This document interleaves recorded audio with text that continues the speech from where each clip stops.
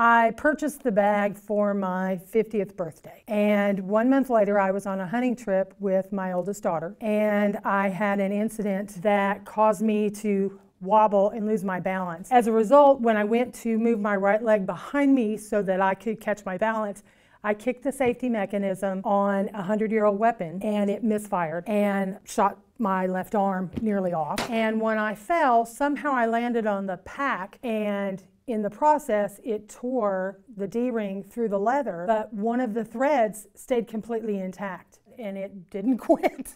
I can't. Oh, there we go. I took this bag all over the world with this one thread, and finally, after 22 months, I walked in their doors to see if I could get the bag fixed. They tried talking me into a new strap multiple times. I said absolutely not, because after all, it's all about the story of the bag. I actually have the original strap still on there where the leather tore, and there it is. And it's the best part of my bag.